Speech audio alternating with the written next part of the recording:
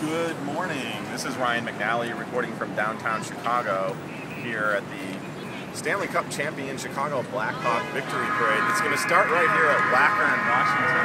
There's about 2 million people ascending upon our great city this morning. They're coming down in hordes. They're coming from the north. They're coming from the south. They're coming from the west via trains. They're not coming from the east because they'd be wet. That's Lake Michigan. We're here at the start of the parade. We've got about 2 hours to go until this thing kicks off, but it's going to be right here at the Washington Street.